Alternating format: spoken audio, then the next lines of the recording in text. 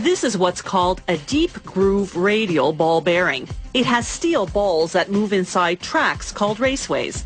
The raceways are carved into a set of heavy-duty steel rings. The balls are made of the same type of steel. They first prepare to shape the rings to the right thickness.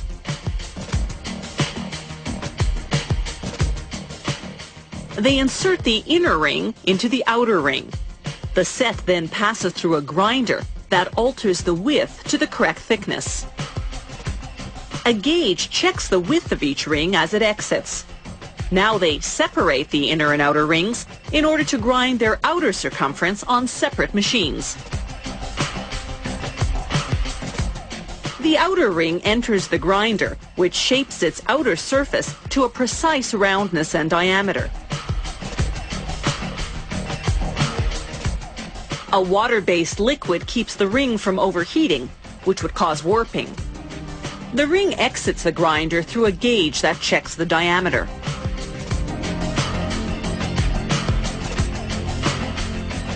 Next, the outer ring's raceway goes for grinding. Abrasive stone wheels with an oil coolant shape the surface to precisely the correct roundness and size. The inner ring and raceway go through a similar machine. Now the rings go for polishing. An abrasive stone lubricated with oil polishes the steel surface until you can see a reflection. Here's the before and after. Next stop, washing. They coat the rings with thick oil and a fine stone grit. They clean the raceways with kerosene. Elsewhere in the plant, they classify the steel balls according to size. These balls started out as steel wire. A machine cut them into pieces and a die punched them into rough balls. Those rough balls go into a grinder which removes the bumps. Then other machines round them out and give them a mirror finish. This entire process takes a few days. The balls go through a furnace to harden. Then they get a bath in cleaning solvent. After several quality checks, the finished balls go into hoppers. The hoppers load onto the automatic assembly machine. The ball feeder sends balls down through tubes to a ball pusher that feeds the correct quantity of balls into the raceways of the now reassembled inner and outer rings.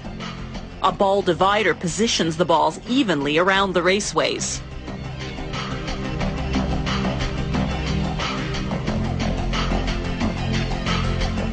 Next comes the ball cage, a metal cage that retains the balls in position around the raceways. The first machine installs half of the cage, the half with rivet holes. The next machine carefully positions the other half of the cage, the half with rivets.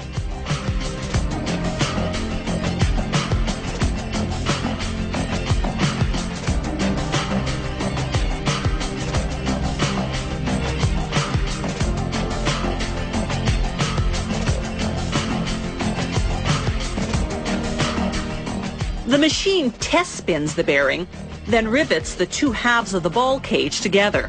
The bearing is now fully assembled.